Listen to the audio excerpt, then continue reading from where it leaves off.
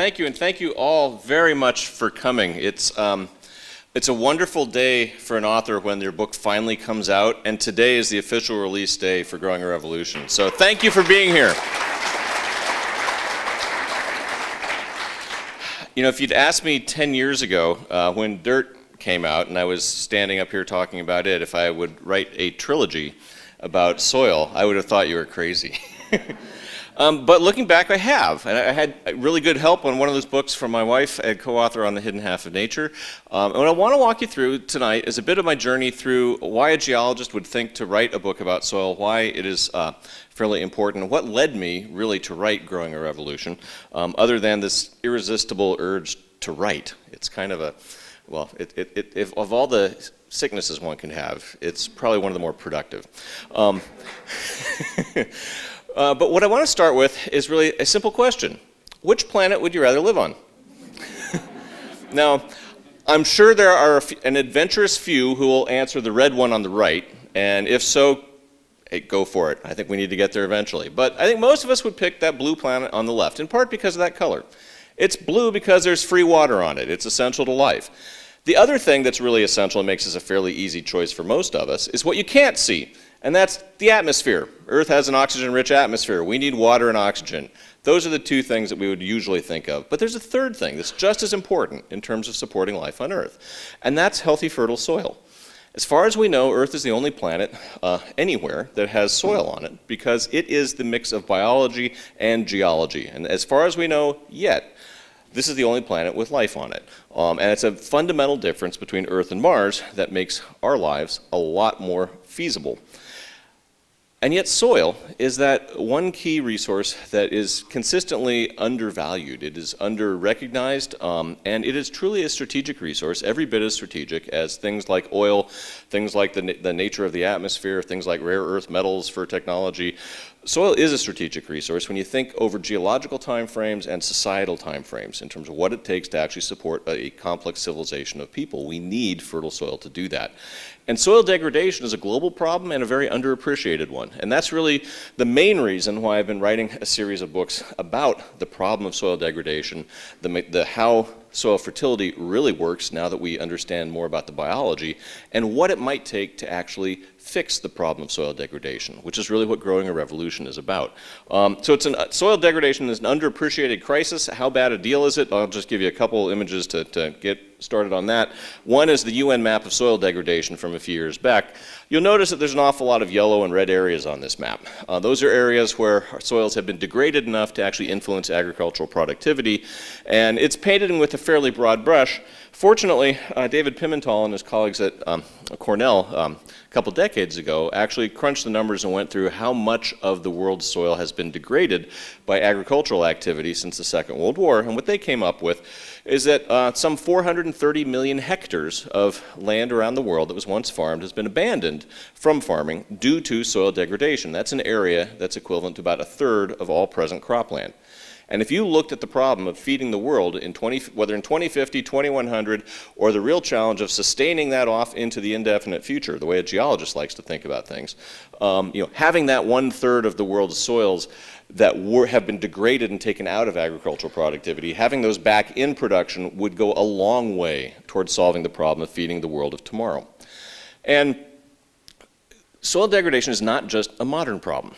It's one that actually has deep historical roots. And that's what I explored in Dirt, The Erosion of Civilizations, that got me started on this soil trilogy. And that was a geologist's view of the problem of soil erosion as it influenced the course and fate of human civilizations, viewed through the lens of archaeology. And as it turns out, I was writing a history of farming, because farming practices were a major factor in the role of the soil degradation that influenced major civilizations around the world. And if you look into it and you look into the geoarchaeology, what was happening to the soils and what happened in terms of the archaeological record, you see a record of soil erosion influencing the demise of ancient civilizations around the world, from Bronze Age Europe, Neolithic Europe, Classical Greece, Rome, the southern United States, Central America, and many more that I documented in Dirt. And there was essentially a common theme that emerged from that. a theme that frankly I hadn't really suspected when I started looking into that book. And that theme essentially cast the plow as the villain in that book, because it was the development of the plow, that sort of most fundamental of agricultural icons, that really set the seeds for degrading the soil in civilization after civilization. And why would that be? Well, think about what a plow does. How many places in the world have you ever been where it was a natural grassland or a natural forest and you saw bare soil on the surface of the ground? Not many places outside of deserts have bare earth at the surface. Nature tends to clothe herself in plants.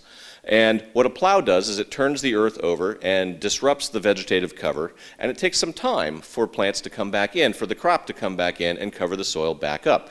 And in that window, if you get even a single major rainstorm, you can literally erode off a century's worth of soil formation in an afternoon, in an hour. It can happen in 10 minutes. And the basic problem with plow-based agriculture historically, as I looked at in dirt, was that it fundamentally changes the balance of soil production and soil erosion at the surface of the earth. And the soil is, like any other system, something that can be made and something that can be lost. And it's the balance between those competing processes that sets how much future generations will have. How important has that been in the history of our own country? Well, if we look at the eastern seaboard of the southeastern United States, one of the original bread baskets of North America after European colonization, you'll see that gray noodle runs from Virginia up there in the upper right down to Alabama in the lower left, and that's the Piedmont country, the upland hill country. And I'm just giving you one example out of the ones that I drew from dirt that motivated me in looking further into all this stuff. And what it shows is the magnitude of soil erosion since colonial agriculture came to this area. There's all kinds of reasons why colonial agriculture was so erosive, part about tobacco cultivation, part the story of the plow. But the key thing to notice here is that gray area is 4 to 10 inches of soil loss in a couple hundred years since colonial agriculture. The black areas are pushing a foot, about 10 inches. How big a deal is that?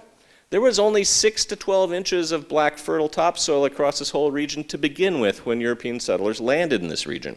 In other words, in just 200 short years, and yes, as a geologist, I can say that, 200 short years, we had eroded literally almost all the topsoil off of a broad swath of the early agricultural engine that fueled the growth of our country. This shows you essentially a picture of what that looks like on the ground today. The soil over there on the right is from a tobacco plantation that's been in continuous cultivation for over a century. The soil on the left is a forest that had been cultivated but had been allowed to go back for a forest for about the last century. And you notice there's a slight difference in the color between the soils. The one on the right is sort of an anemic khaki beach sand-like deposit. It is very dry and blocky. The stuff on the left is full of organic matter. It's darker. It has a lot more carbon in it. It's much more fertile. It basically captures the difference of what conventional agriculture has done to soils across the eastern seaboard. The topsoil is just gone from that field on the right. The topsoil from the forest on the left is what really supports the productivity of that forest. Now, the problem of soil degradation is one that George Washington, among others in early colonial times, recognized as critically important for the future of our country, and as it turns out, I would argue, the future of our world. And in 1796, Washington wrote in a letter to Alexander Hamilton that a few years more of increased sterility will drive the inhabitants of the Atlantic states westward for support, whereas if they were taught how to improve the old, instead of going in pursuit of new and productive soils, they would make these acres, which now scarcely yield them anything, turn out beneficial to themselves. Washington was a keen observer of the soil on his plantation, and he and others like Thomas Jefferson adopted crop rotations. They planted cover crops, but they still used the plow. And the significance of that comment will become apparent a little later in the talk. But they were very concerned about maintaining the fertility of their land because it was essential to their livelihood. And Washington was very concerned about the degradation of soils along the eastern seaboard that he saw happening in his time, because he thought that that would force American farmers across the Appalachians and to the west, not because of the concept of a manifest destiny. That came a century later. He thought it would happen because of soil degradation, and indeed that is what happened as people moved out of the seaboard in the early 19th century and helped go west. And in case The Dirt book goes into more detail on all that. But if we turn back to our own state of Washington, there's an example here that is actually a compelling example of why a geologist would think that plow-based agriculture, what I would call conventional agriculture for the most part these days, is very destructive to the land. You'll notice that this is a wheat field out in the Palouse in eastern Washington. Now you don't see any wheat out there at the moment, do you? It's been plowed, it's a freshly plowed field. What you see are all those little channels, little rills. You could just plow right across them, you could erase them with the tractor quite easily, but it's soil that's gone missing. And if that happens year after year, and in a sustained manner, you can quite literally strip all the soil off a field. There's estimates that the Palouse has lost 50% of its topsoil in the last 100 years. In other words, we're repeating in the Palouse what happened on the eastern seaboards in the early days of colonial agriculture. What this photograph shows you is a fence. In that upper right corner is a fence that the farmer originally built around his water cistern back in 1911 when the field was first plowed. The only thing that happened in this field since then was it was planted in winter wheat using plow-based agriculture. And occasionally those storms would happen, those rills would come, remove soil, and you'll notice this cliff developed. And there's a little black line over there that I'll walk over and show you in a minute that shows you how that is a 1 foot increment on a survey rod that shows you how far down that soil has eroded in the 50 years between 61 when the photo was taken and 1911 when it was first plowed. And that is basically that. It doesn't show up very well on the negative, but it's a 1 foot increment on a survey rod. 5 feet of erosion in 50 years, that's about a foot every decade, that's about an inch a year. There is no place on earth that soil forms at a pace of an inch a year, with the possible exception of my wife's garden, but I'll get to that. So in researching dirt, I've compiled data on both the contemporary rates of soil erosion and long-term geological rates of soil erosion to compare with agricultural rates of soil erosion. And to make a long story short, I spent about a month in the library, compiled all the data I could get my hands on, and I've boiled it down to one table to spare you sort of all the details, and I'll show you the median, the average values for the different things that I'll show here. I'm not going to show you a whole lot of data tonight, but this one is important, because that red number is really different than those blue numbers. The red number is the average global erosion rate from conventional agriculture using plow-based agriculture, what we would call conventional today.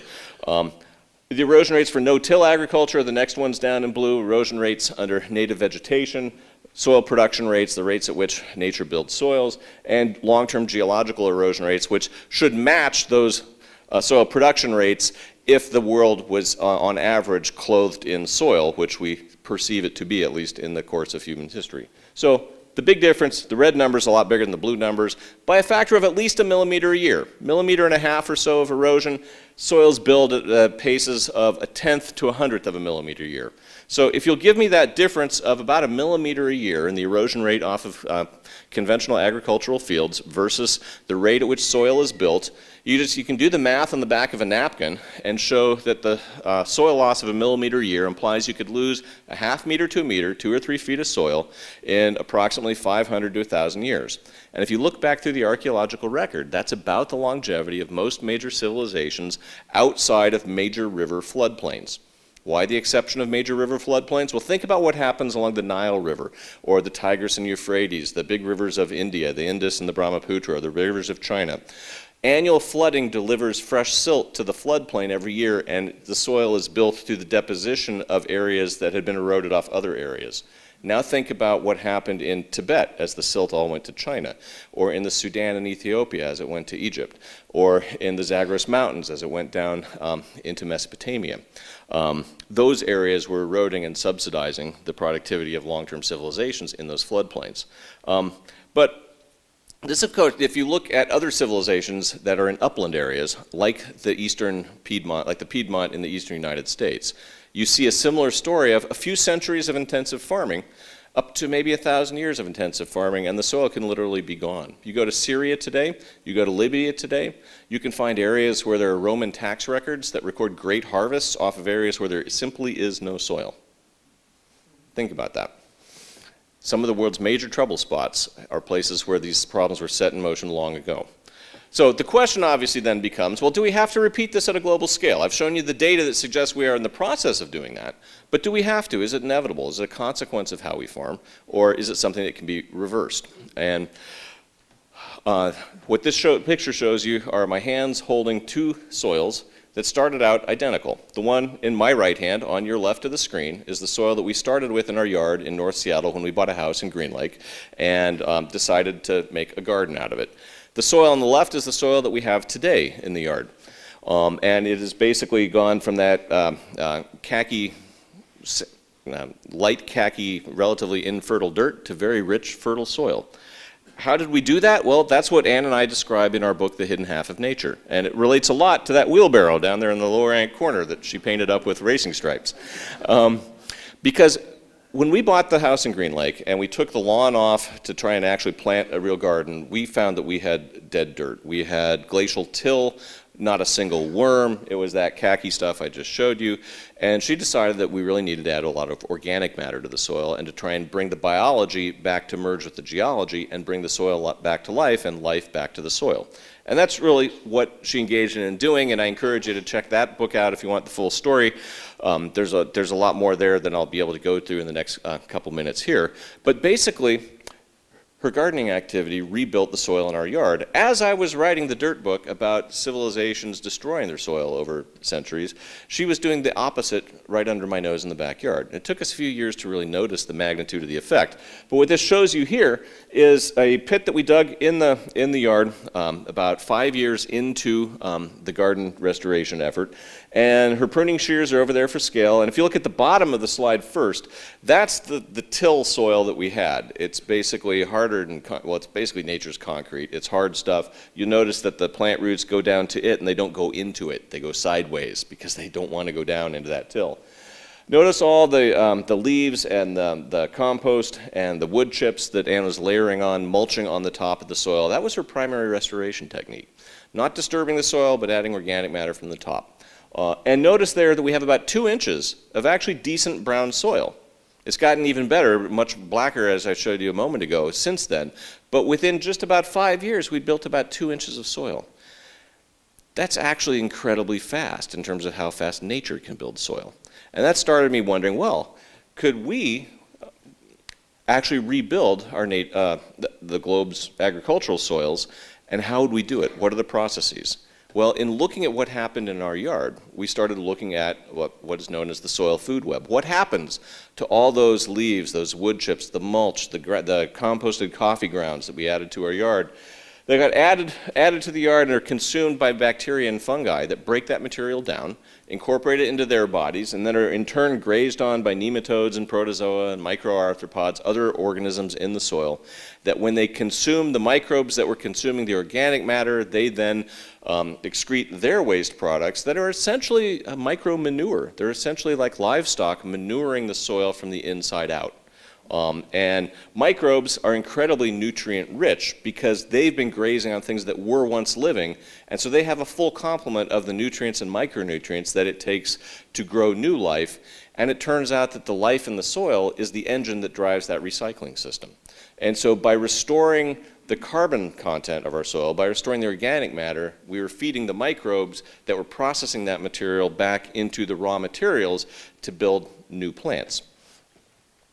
And it turns out that we learned something in researching the hidden half of nature that I was unaware of. Neither Ann or I had been taught this in soil science class.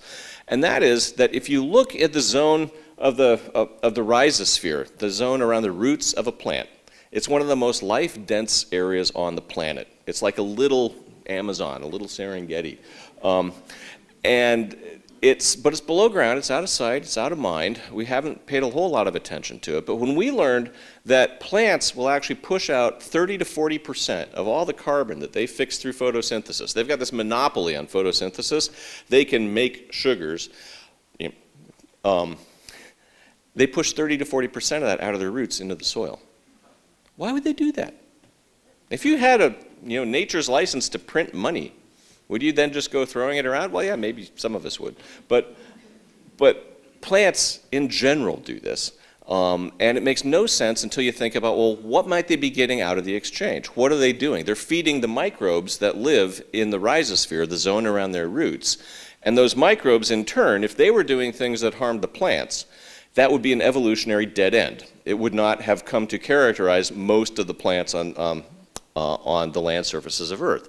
So if you blow up that tip of a root and you look about what's happening in the root zone around plants, what Ann and I learned is that the rhizosphere is what we like to call a biological bazaar, where microbes and plants trade nutrients, metabolites, and exudates. In other words, there's that root coming down, the little purple area around it is the rhizosphere, that zone of microbe-rich life. The little red things are bacteria, the white strings are fungal hyphae that connect with the plant roots and go off into the soil. And those plant exudates that are pushed out of their roots, what are they? They're sugary compounds, they're carbohydrates, they're proteins, there's even some hormones that plants push out into the soil. They don't make it far. They make it a millimeter to a centimeter before they get eaten by all those microbes.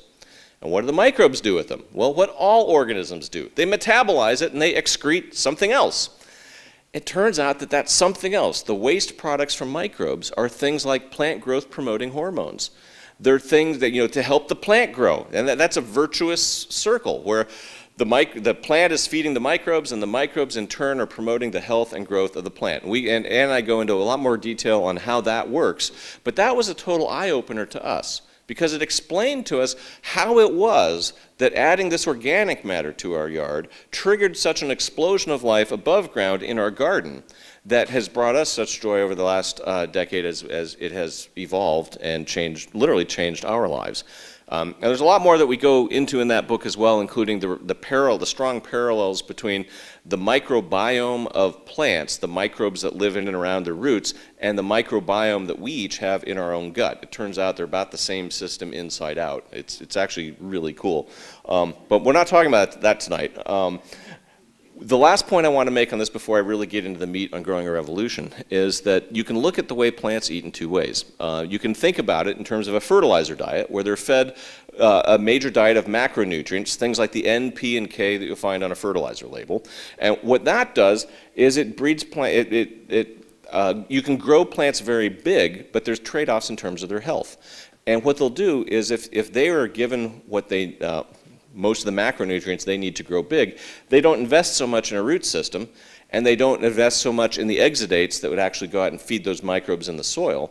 And what that means is that they're going to get a very little supply of beneficial microbial metabolites, those growth-promoting hormones and other compounds that the microbes are making with the exudates that the plants push out, and that microbes make with the organic matter that's in the soil. On the other hand, if you have a soil that is fed what Ann and I like to call the soil life diet, in a soil that is very rich in organic matter, that plant will be investing in its root system to actually put out exudates to try and feed the microbes that will break down that organic matter and trade compounds with the plant that benefits the plant.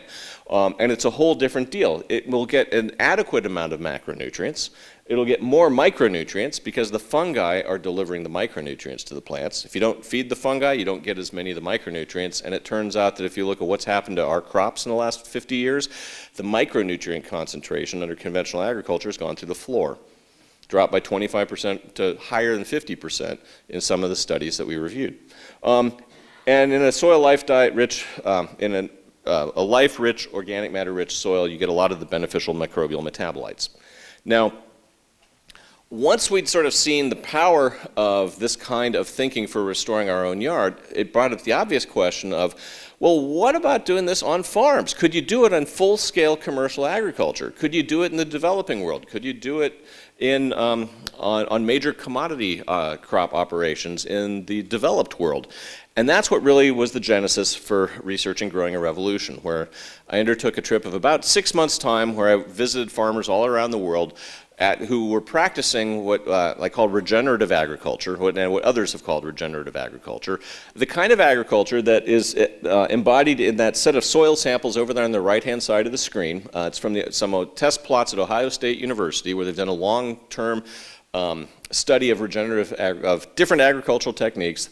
The soil on the left is essentially what you get by just going to no-till agriculture. The one on the right is no-till with cover crops and manure and a lot of organic matter added to the soil. And basically it was taken from very low carbon content to high carbon content, really fertile soil in a little over a decade. So how does this all play out? Well, we all recognize the problem that we're going to face in feeding the world by the mid-century to later of next century. That's one of the big problems that we face. And it's a fair question to ask whether or not the 20th century strategy of intensifying fertilizer use is actually going to be up to the task of maintaining, let alone increasing, agricultural production over the course of the next 100 years. Because how many people think that the price of oil and the price of fertilizer that's primarily manufactured using oil is going to go down over the next century? Only one person has ever raised their hand when I bring that up at a public lecture. We're burning through our supply of oil, and yes, there are other fossil fuels we could use, but no, if we went to relying on coal, the climate is going to get us in the end. So, we really have to rethink our strategy of relying on fossil fuel and nitrogen fertilizer intensive practices to maintain our crop yields if we're going to have a prayer of feeding the world in the future. And that brings up the question of whether, how could we rebuild soil fertility? Because it would be really useful for rebuilding all that degraded agricultural soil we have in the world when we're thinking about how we're going to feed a post-cheap oil and fertilizer world, whether that happens in 20 years, 30 years, or 200 years. To a geologist, those are just different, they're almost the same. It's only 1 0 difference on the end. But the question is really, how are we going to keep feeding 9 or 10 billion people beyond 2100? It's not just how will we feed people between 2050 and 2100. How are we going to keep doing it? And that leads me to think that we really need to think about ways to generate a different kind of agriculture. And I came to see the feasibility of a greener kind of soil health revolution in terms of agriculture. We've had a number of agricultural revolutions throughout history, and what I'm basically arguing in Growing a Revolution is that we're poised for another agricultural revolution, but this one's centered on soil health, a fundamentally different concept through which to approach farming practices. And many people and many farms in the world are already doing this. This is not a terribly original idea. I'm not claiming credit for that. But I will claim credit for having gone to visit some of the people who are actually already doing it and trying to look for the common elements about what made it successful. Why was it working in the kinds of farms that I was looking at? And what I basically came away with is that adopting the principles of conservation agriculture can actually revolutionize agricultural production and take agriculture from what is essentially today an environmental problem maker and turn it into a major environmental solution. And what are those principles? Well, to let the cat out of the bag, it's these three ideas right up on the screen now. It's minimizing soil disturbance, which is the direct planting of seeds, which include no-till agriculture. Basically, the idea is that if you are disturbing the soil through plowing, you're not only leaving it bare to erosion by wind and rain, but you're also chopping up the mycorrhizal fungi, you're basically stirring up the soil ecosystem, you're compromising its ability to actually engage in that nutrient cycling that you can use to grow the next generation of plants or crops on a field. It involves maintaining a permanent ground cover. Don't leave the soil bare. And that means using cover crops, planting things in between your commercial crops, planting things even in between the rows of one's commercial crops, and including legumes in one's crop rotation in that idea is a good one because they can fix nitrogen and help replace fertilizers, as I'll go into, and diversifying crop rotations to help maintain soil fertility and also break up pathogen carryover. If you plant corn after corn after corn crop in the same field, what you're really doing is you're setting a banquet table for pests for corn, setting out advertisements on billboards, and then almost paying them to come. On the other hand, if corn pests that sort of colonize a field one year, if their eggs hatch in a field that's then planted in barley or then planted in something else, they don't have stuff to eat. So these three principles, minimizing disturbance, including cover crops, and diversifying crop rotations, are the three principles that were in common in the farmers that I visited around the world. So I'll share with you a couple thoughts on some of the farmers that I visited. I'm not going to be able to describe all of them. Most of the farmers I visited were intentionally conventional farmers who had decided to change the way they farmed. Only one farm that I went to was an organic farm. One was an agroforestry operation in Costa Rica. I won't tell you much more about that one, but it was really cool. But this gentleman, Dwayne Beck, runs Dakota Lakes Farm in South Dakota, and the reason I chose him was A, he's charismatic and it was good to write about, B, he's radically transformed the area that he's worked in, and C, his area in South Dakota is from the area with the cover picture of my book Dirt. That was a poster child from the Dust Bowl. He took me on a 300-mile driving tour in the area around his demonstration farm, and I saw 3 plowed fields. And it's mostly due to his efforts in terms of showing farmers that there's a different way to do stuff with no-till agriculture, and then working to develop techniques that would work for them in their setting. And he's basically solved the problem of erosion in that area. And I was flabbergasted. It was an amazing, they've done amazing work there. So what has it done essentially to, they've adopted no-till cover crops, and they've adopted complex rotations. What this has allowed them to do in rebuilding the fertility of their soil is they've greatly reduced the amount of diesel that they use, because if they're not plowing, they're driving their tractors across the fields less. They've cut their diesel by half or more. They're using less fertilizer and far less pesticide. He hasn't used pesticide, as if I recall correctly, in a number of years at all on his farm, and they're using just a small amount of fertilizer relative to what they used to. And what's happened to their crop yields? Well, using their traditional methods, they've gone from 63 bushels an acre of soybeans up to 79 bushels an acre using these techniques. In other words, their yields didn't go down by adopting this more environmentally friendly farming. They went up. And the corn did the same thing. And this is on a major, major commercial operations on large farms in South Dakota. I also went to farms in Africa. And the gentleman I'm showing you here, who has that wonderful hat of "Got dirt, get soil," that is the right idea. Transform your dirt into soil. And Kofi Boa here is essentially a man who's on a mission to do that in Ghana. He has worked with farmers in the village, in his village in the area near Kumasi, to transform the agriculture that they had from their traditional form of agriculture into one that involves those 3 principles. And they'll have a polyculture. Here you can see plantains with peppers underneath. Notice there's no bare ground. There's the remains of last year's crop on the ground as a mulch, in effect. And what Kofi has done is, the farmers that he works with are not people that you could ever realistically, in the short term at least, imagine that bringing the green revolution to Africa would actually help feed. Why not? Because they don't have money to pay for the fertilizers, to pay for the GMO seeds, to pay for herbicides. They're not organic farmers, but they are resource limited in terms of the capital that they have. Their primary asset is labor.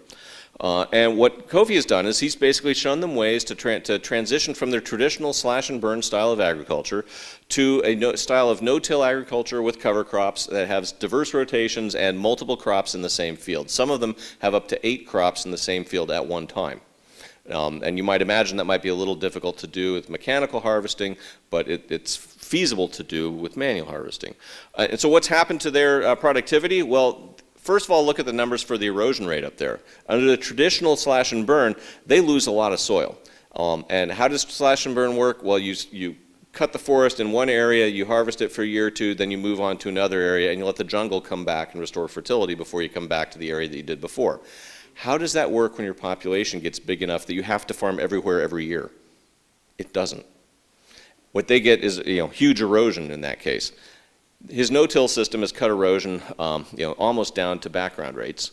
And notice also what happened to their crop yields down there. The traditional practices were yielding 1.5 tons of corn per hectare. With Kofi's methods, they're getting 4.5 tons per hectare. Tripled. The cowpeas doubled. What he's managed to do is, without increasing their use of agrochemicals or inputs, he's managed to greatly increase their harvest by fundamentally changing their philosophy and practices to adopt those 3 general principles, and he's leapfrogged from their traditional agriculture right past what we might call modern conventional agriculture into conservation agriculture. And in his village, when he started, nobody owned their home. Now they all do. You walk through the streets with Kofi and everybody knows him. a very inspirational visit to a very inspirational man. And these other guys that I'll show you here, the other two farmers I'll talk about tonight, and I talk about a few others in the book. The guy on your left is Gabe Brown, and he's someone who's a cattle rancher and farmer in North Dakota, and he's basically restored his prairie soils using cattle as one of the main catalysts for change. Because just the way you can apply those three principles of regenerative agriculture for cropping, there's other ways to think about how one actually runs cattle. And in my PhD work, I worked on the erosion of gullies in the California coast ranges and showed that Spanish dairy cattle caused a lot of the big gullies because they always let the cows hang out by the creeks where the water was, and so the cows were always there. What Gabe does is he basically moves his cows around a lot. He follows the practices of what the style of grazing that the buffalo practiced, which was clumping up in a herd because the wolves were out and grazing intensely on an area, but always moving, and then once they'd grazed an area, they wouldn't come back for a year. So it was high disturbance, low frequency grazing. And that's what Gabe is practicing on his ranch, and what Neil Dennis, another Saskatchewan cattle ranch that I visited, were doing. They've managed to almost greatly increase their stocking density while restoring their prairie soils. And as a not unrelated restoration, they've restored the prairie vegetation communities on their fields. The guy on the right is David Brandt. He's an Ohio commodity crop farmer who is showing off one of his daikon radishes. He grows them to till his fields. He was actually quite surprised when I told him what we might pay for that daikon radish in a farmer's market in Seattle. Why does he grow radishes? It's a cover crop. He plants them in between his corn and soybeans, and he lets them dig down. You know, they have this great taproot that goes down into the soil. When he first got his ranch, it had bad soil with about 0.5% to 1% of organic matter. It was hard. Those radishes help actually break it up. Now he loves them because they grow big, they take nutrients from deep in the soil, bring them up into the topsoil, and then he lets them rot. He just like mows them down and lets them rot in the soil, and they form little pockets of nitrogen and phosphorus-rich fertilizer, biological fertilizer, that then helps his subsequent crop grows. He's been no-tilling since he came back from Vietnam. He was in the Marine Corps in Vietnam in the 1960s, and he came back and started no-tilling in Ohio then.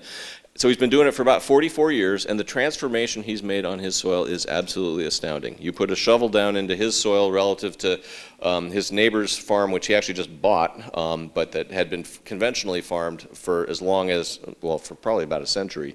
And it's like night and day. Same soil, same climate, same crops have been growing, different style of management. And it's way more profitable what he does.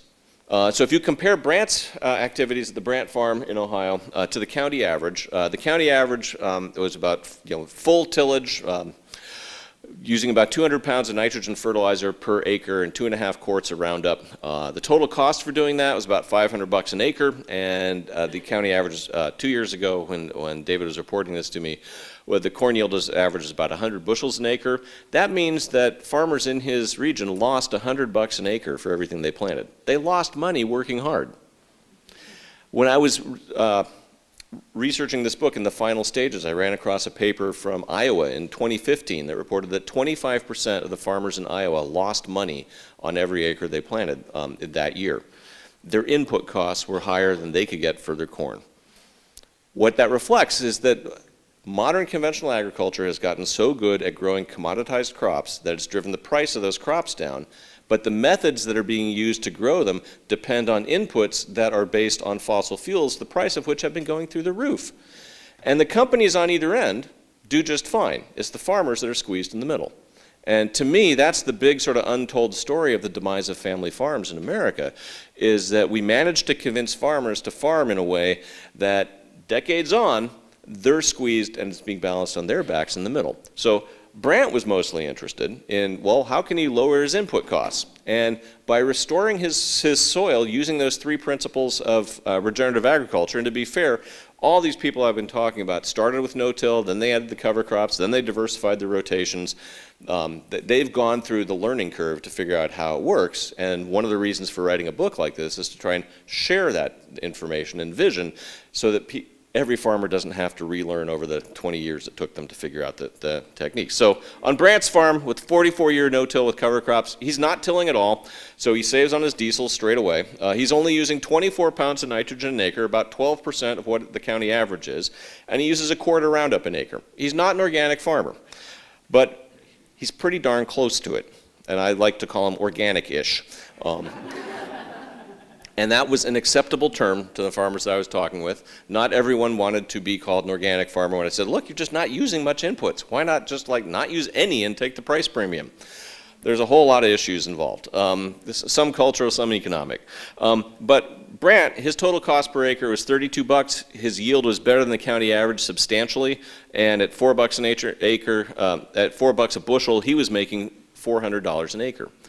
He was quite profitable on his farm. He was spending less to make more.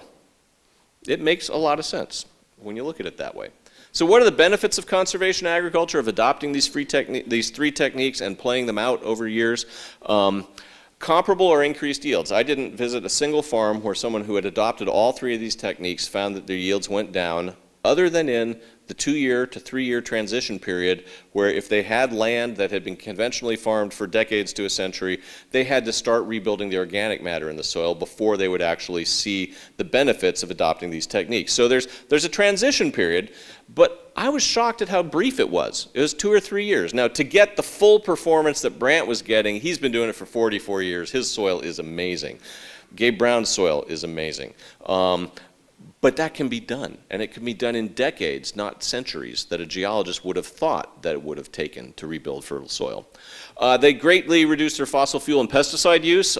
They increased the amount of carbon that's stored in their soil, and that increased their crop resilience as well. The amount of water that they can hold, that the soils would hold, was greatly increased over conventionally tilled soils. And why? Well, a life-rich soil that has lots of worms, lots of fungi, lots of structure to it, when rain falls on it, it'll sink into the ground and get down where you want it for crop roots. If you continuously till the soil and you break up that structure, the first time it rains, you get a crust on it and the water runs off into a river or stream. It doesn't, as much of it doesn't actually make it into the soil. You can park an extra, so if you think in terms of climate resilience, actually, that's a very effective way to build it. And obviously, the thing that would be of great interest to most farmers is that every farmer I talked to that had adopted these practices had higher profits than their neighbors because they were maintaining their yields while spending less on inputs. And so one of the things I learned in researching this book is that the real question, I think, about the future of agriculture isn't so much the question of sort of low-tech organic versus GMO and agrotech, the way that the mainstream media tends to portray things. But it's a real question of how to apply an understanding of soil ecology to the problem of increasing and sustaining crop yields in a post-oil environment. Some of the farmers I visited were very low-tech. Some of the farmers I visited were really high-tech and had GPS devices on their giant prairie crawler planters, kept track of everything they put on every square meter of their farm. It's not really a question about technology. It's a question about the philosophy behind which one is approaching farming and how one is actually using the technology at our disposal. In terms of the carbon sequestration potential of soil restoration, there's a lot of interest in that, and it's very well-placed interest. Frankly, I found that the estimates for how much carbon we could park in the world's agricultural soils should we adopt these practices and regenerate fertility were all over the map. They ranged from, at the low end, Rattan Lal's conservative estimate that we could offset about 5 to 15% of global fossil fuel emissions if we adopted these practices, up to the Rodale Institute arguing that we could fully offset fossil fuel emissions through regenerative agriculture. The point that I would like to make is that we should be doing this style of agriculture whichever end of the spectrum plays out in terms of the carbon game. And we should be encouraging farmers to do that. The carbon sequestration benefits you could think of as a bonus. I mean, we need to do this to maintain the fertility and the yields that we're going to have into the future. And we should put more research into figuring out the carbon angle and investigate it. But the same practices you would use to restore fertility to the soil are those that will build carbon in the soil. So I'd like to argue that the future of agriculture is really rooted in soil health. We need to rethink the way that we look at soil and approach the practice of farming and use the insights of soil ecology to restructure agricultural technology focused on building soil health to enhance ecological processes and nutrient cycling. And that's a fairly different way to look at it than the conventional versus organic dichotomy that we're used to thinking about. And I think that if we were able to convert conventional farming to this more conservation agriculture-oriented farming, it would move conventional farming to so close to organic-ish that the difference between organic and conventional would become much narrower than it is today, and the arguments, therefore, would be kind of less heated. And this is my favorite quote from Leonardo da Vinci. I had to put it in here somewhere. We know more about the movement of celestial bodies than about the soil underfoot. You know, sadly, that's as true today as it was 500 years ago. We talk a lot, Ann and I talk in the Hidden Half of Nature a lot about the recent discoveries in terms of microbial ecology in the soil, but we are literally on the frontier of just understanding who's down there doing what. So how would we promote soil health? And you know, academics will argue for the next decade about how to define soil health. But I would argue to you that it's something that you kind of, if you see it, you know it. It's kind of like our own health. We know if we're feeling healthy or if we're feeling bad. You can tell the same thing with the soil. How to actually promote it? Well, there's a few simple ideas, and you know, a geologist may not be the right person to identify the right policy levers to actually move the ball down the field. But reforming crop insurance and our subsidy programs, we're basically paying farmers to destroy their soil these days. This is not good long-term social policy by any stretch of the imagination, and those programs really need to be reformed to try and reward farmers who are engaging in practices that build and sustain the fertility of their soil. We could use more demonstration farms like Dwayne Beck's Dakota Lakes Farm, like Kofi Boa's No-Till Center in Ghana. You know, showing farmers a different way to do it because you're doing it at full scale on a farm and showing that it works is a really good way to get the word out. And we could also provide assistance for that transition between the 2 to 3 years that it takes to convert methods. We should be backstopping farmers who are adopting the methods to regenerate the fertility of their soil. And one of the odd things that I ran across in researching this book was something about the intellectual godfather of the fertilizer industry. This is Justus von Liebig, the guy who sort of realized that if you added certain chemicals to a soil, it could boost plant growth. And he posited the model, the so-called leaky barrel model over there on the right, that if you think of a soil as a leaky barrel, if you know whatever the nutrient that's in the least supply relative to the plant's demand for it, if you add more of that, you can get more plants. And that's really what led to the explosion of phosphorus and nitrogen fertilizers in the 19th century.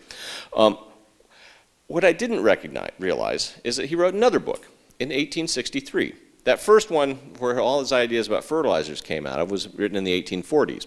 Near the end of his life, at the end of his career, he wrote another book that he basically revised his view on how farming should be done and argued that returning organic matter to the fields was necessary to provide crops with the full complement of nutrients. In other words, he recognized that if we just give plants nitrogen or just give them phosphorus, we're only feeding them a portion of what they need to be healthy. They need the full spectrum of nutrients and micronutrients to be healthy.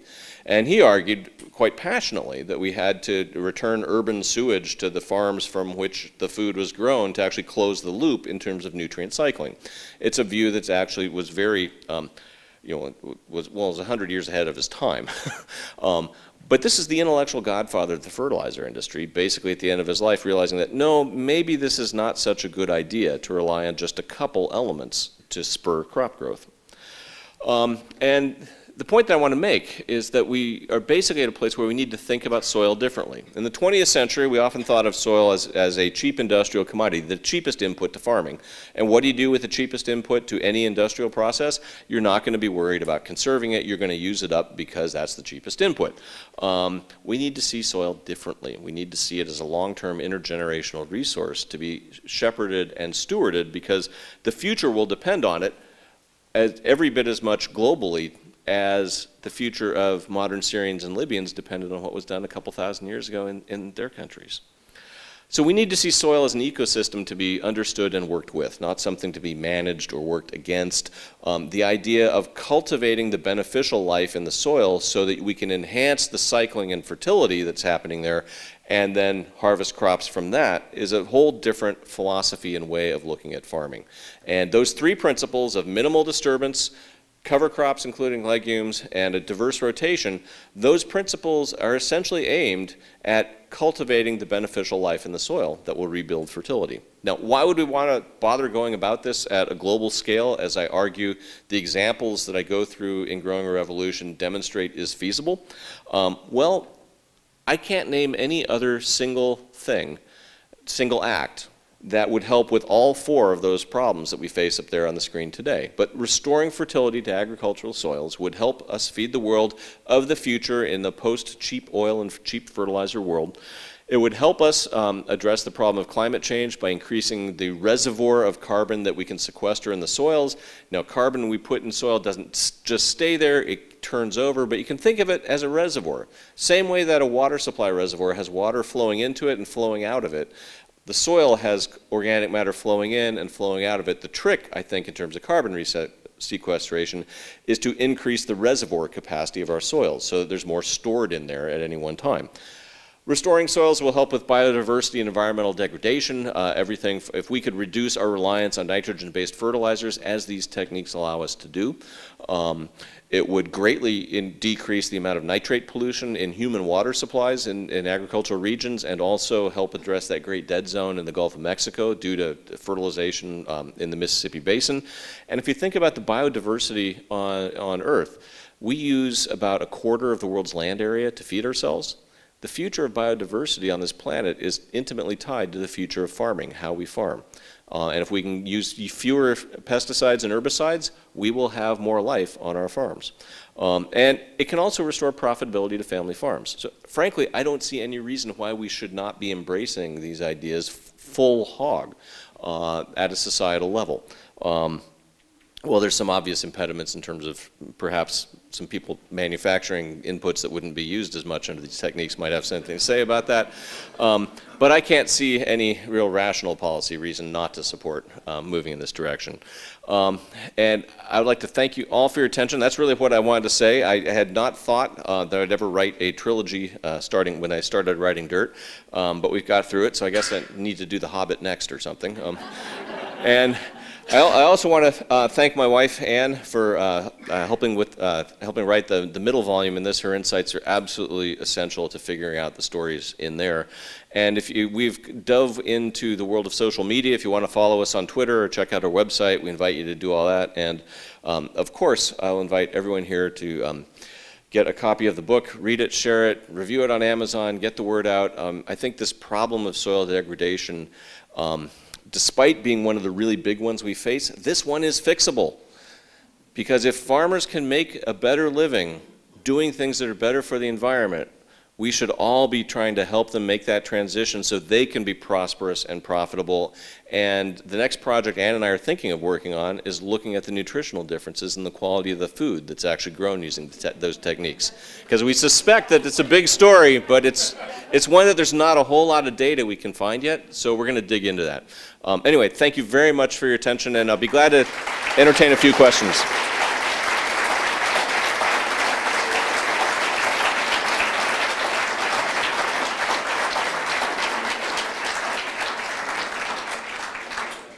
So we have time for just a couple questions. If you do have a question, we ask that you come up to the microphone on either side of the stage so everyone can hear you. And please remember to keep your question in the form of a question. Thank you. So Paul, you get to go first. Thank you. It's really great to see you again. Thank you. How can science reliably validate mankind's incremental contribution to climate change compared to prior changes over deep history?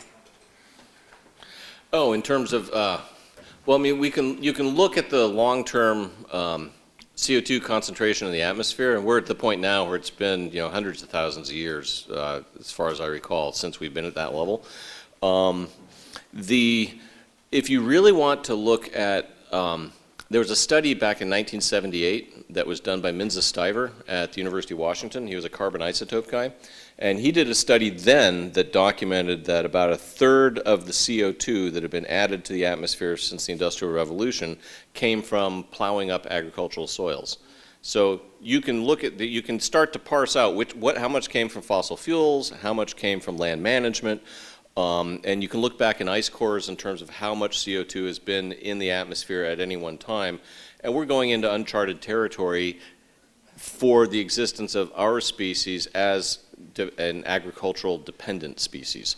You know, the temperature in CO2 through deep time has, you know, varied greatly from the hypothesized snowball Earth, where, you know, the Earth almost froze over, to the really hot times before the evolution of the grasslands, which is thought to have drawn down atmospheric CO2 by increasing the carbon content of the world's great soils that we've now undone by plowing them all up. But I would argue too, there's actually a pretty good handle on what the human contribution is today to the change in CO2. What there's a far less of a good handle on is what's going to actually happen if we go back into some of that high CO2 terrain that has been around in some periods in the geological past. What does that mean for the biology on the planet, including us? That's a much bigger open question that, you know, some of the potential answers are pretty scary. Pardon? Oh yeah, and I've got colleagues across the hall who are doing a lot of the ice core work. Yes. Yes. Hi. I was wondering if you've approached any like Farmers Union, any of the lobbyist groups for farmers and for the chemical companies. Do you know the process that presenting this information to them? Any feedback on that? Well, the book came out today, so they're probably not aware about it. I expect that there are some people who will be really excited about it and some people who will be really quite mad about it. Or, you know, one of the things I did in addition to visiting farmers was to look in the scientific literature about, you know, what kind of studies have been done that back up some of the things that they're telling me. How can I triangulate that stuff? So I tried to do due diligence in terms of the feasibility.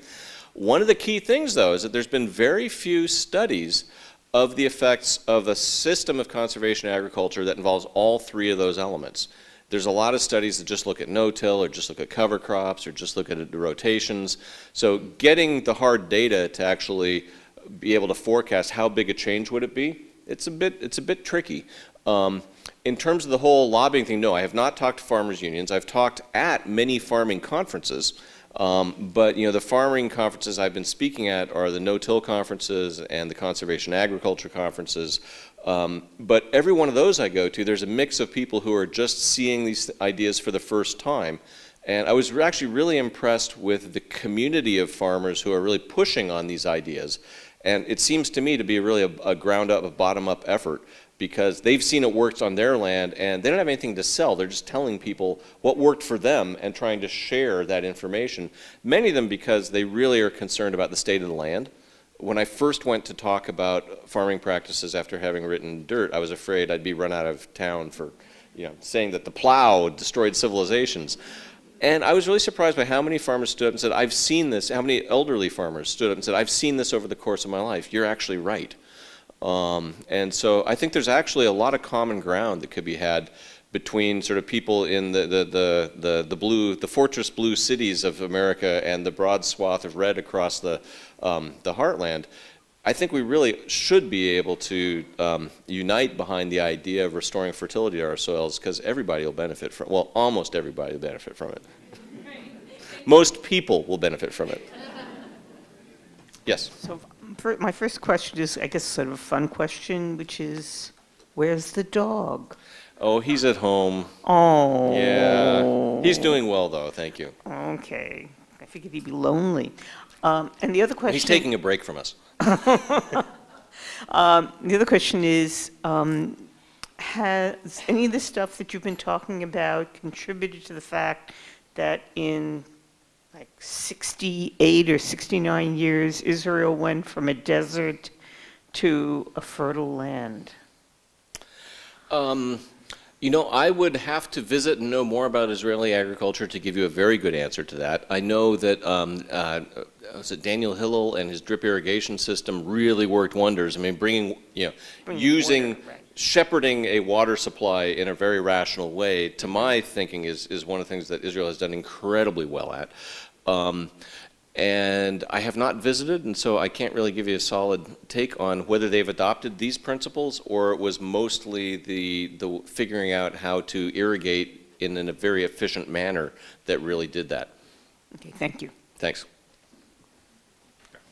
Yeah, I'm wondering how the petrochemical industry and the agricultural colleges and, let's say, an organization like the Gates Foundation is intersecting with this kind of information. I know it's a very fresh book, but it's a subject that's been around for a while.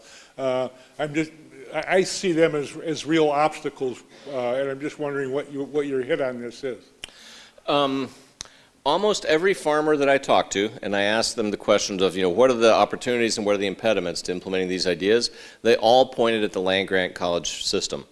They all pointed at university research as in agriculture as dominantly focused on individual elements and products rather than rethinking the basic philosophy and system at a farm scale. So I think there's a lot of room for academic research to shift and change to support this, and I'm starting to see evidence of that. I know of colleagues, I'm going to be out at a soil ecology conference in Colorado in June that are very interested in the book with people who are doing studies that are looking at exactly these kind of issues. So I think the farming community that is pushing these ideas is way ahead of academic research in general. I think that you're likely to see that any industry is not necessarily going to be look that favorably on ideas that require the use of less of their products. So I think you can expect resistance from that corner quite rationally. I would love to think that the USDA will start getting on board with many of these ideas. I think that there's problems in terms of who advises them. There's problems in terms of how their programs are set up. The Natural Resource Conservation Service has started a major soil health-oriented push, but as one of their leaders admitted, they need to retrain a bunch of people. It's a different way of thinking about the problem. And I forgot the third question. Oh, the Gates Foundation. Yeah, the Gates Foundation. Well, if anyone here is from the Gates Foundation or knows the Gates Foundation, and if they'd like to talk to me about the book, I'd be delighted to talk to you about the book. I went to talk to them once about the Dirt book that I was 10 years ago, and it was a little off topic at the time for what I think they were interested in. But I think there is huge room for philanthropic support for these kind of ideas. Kofi Boa's farm in Ghana, for example, was set up with funding from the Howard G. Buffett Foundation. And I think the idea of establishing demonstration farms in the developing world for how to use these kinds of techniques that are low input to raise output are exactly a very good way to go. And I'd be happy to talk to anybody, including the Gates Foundation, about the wisdom of that. The basic idea of bringing a green revolution to Africa doesn't work for subsistence farmers who have no money to pay for the inputs in the first place. And I wrote about that in the Dirt book 10 years ago. I believe that just as much today after having visited them as I did then. I think if we really want to increase the productivity of subsistence farmers in Africa, we need to basically try and work with things that work for them. And for these farmers in rural Ghana, what Kofi was doing was exactly the recipe. He was from that village, he was a farmer, they're using hardly any inputs, and their outputs have gone way up. We have time for these last couple questions. Helmut. Hi, how are you? Good, good. Yourself? Good. How do you view the use of animal and human waste in restoring soil and helping productivity? Well, there's a chapter in the book that looks at animals in terms of Gabe Brown's farm and a farm in Saskatchewan, and how I view that now is a little different than when I started writing the book, because I viewed cows, when I started writing the book, I viewed cows as an agent of erosion and destruction. It all depends how you run them. It all depends on how you graze. And so I'm firmly convinced now, having seen what these guys have done on their ranches, that it's possible to raise large numbers of cattle in ways that actually regenerate the ecosystem. I would never have told you that 10 years ago when I was writing Dirt. So researching this book changed my view on that. In terms of human waste, in one of the chapters I describe a visit to the city of Tacoma's sewage treatment plant where they produce a product called Tagro, Tacoma Grow. It's made from the stuff that people in Tacoma flush down into the sewers, and it goes to the sewage treatment plant. And they've turned their sewage treatment plant into what they like to call a soil factory. And they're basically making humanure, and it is incredibly fertile. They have dealt with many of the problems that you might imagine could be in that through pre-treatment. Got the heavy metals out of it. And the process that they go through of both anaerobic and aerobic digestion means that everything in it has been eaten several times by the time it comes out the end of the plant. And you know, if we look at the long term, the wisdom that Liebig was arguing, that we need to return human waste to the fields, there's a certain wisdom to that in terms of closing the loop. On the other hand, if you basically run the numbers, it's not enough to actually fully offset our use for fertilizers. But if you take all the cattle manure in the country, and if you, instead of concentrating that in large confined animal feeding operations, if instead you distributed those cows over farms across America, or if you somehow composted all that stuff from the capos and distributed it, but that has whole other problems with it. But there's enough cattle manure produced in this country to fully replace all the fertilizer we use on corn. So, I mean, we're basically, the basic idea that we're treating these organic wastes as waste instead of something that can be fed to the microbial world and recycled back into the raw material for new life. And where that's particularly going to come to a head, as I talk about in Growing a Revolution, is with phosphorus. You know, we can get more nitrogen and carbon out of the atmosphere. Phosphorus is a whole different deal. GrowCo is the King County version. GrowCo and Loop? No, GrowCo is like the Tacoma thing. Okay. Well, yeah, but no, I had a nice tour through the Tacoma plant. I haven't seen the King County one yet. Do you know of any organizations that are doing any like grading or labeling of regenerative practices? So as consumers, we could, you know, instead of looking for organic label on packages, look for something that was a little bit more. Start one. No, I do not know. That's one of the things I write about in the last chapters, that I think that would be very useful, because there are, I mean, if you look at organic agriculture, there's a huge spectrum of practices, just as there is in conventional agriculture. But I don't know of a single label, a single point of purchase identification that one could do for looking at that. There's groups like Shepherd's Grain that are looking at no-till, and you know, things that are labeled as regenerative. You'd want to know, well, what is the standard? How could you do that? I think an organization to do that, sort of a consortium of small farmers, might actually be a really good idea. But no, I do not know of one. Okay, thank you. How dependent is no-till on Roundup, and how effective will Roundup be if it's so widely used? Oh, it's a great question. One of the big criticisms of no-till agriculture is that, as it's practiced primarily in North America, is it uses a lot of Roundup, a lot of glyphosate. And why is that? Well, consider why people, and then I'll get to your question too, but consider how people, why did people use the plow historically? It was a great weed control. So when Monsanto invented GMO crops, it allowed, well, the glyphosate-resistant GMO crops, it allowed using a lot of herbicide to kill all the weeds, and then the only thing left standing would be your corn, which was very convenient and was widely adopted. It had a whole lot of other downsides associated with it too. We talk a little bit about that in The Hidden Half of Nature, and we're going to be looking a lot more into that in the book we're thinking about writing. But so the key question that I wrestled with in Growing a Revolution is herbicide necessary for no-till? And the short answer is no, it's not. I've been to farmers who aren't using it and are using no-till and are very successful. So there are ways to do it, but what it means is that they need to have alternative means of weed control. And what they do is they'll use cover crops to basically outcompete the weeds. So basically, if you plant a cover crop at the same time that you plant your main crop and it comes up before the weeds do, basically you can shield them out and you can outcompete them. And then they will also take, if they then knock their weeds, some of them actually think of weeds like, well, they're fine, they're like a cover crop. And they kill the weeds with a crop roller ahead of their next planting, and they turn the weeds into mulch. So they kind of recycle them. But the conventional wisdom you hear is that no-till is highly dependent on herbicides. And that is true as it has been generally practiced. But it is not necessarily the way one needs to do it. And that was one of the key questions I wanted to ask in researching this one, because that's a big one.